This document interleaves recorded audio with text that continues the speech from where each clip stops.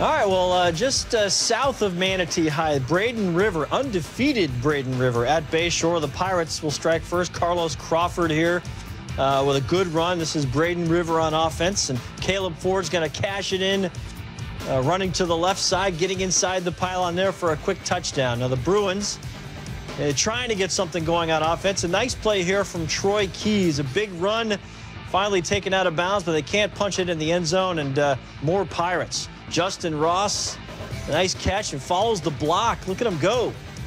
Down the sideline he goes. He's finally taken down just outside the 10-yard line, but Caleb Ford's going to punch it in. 24-0 the final. Braden River, quite a season they've got going.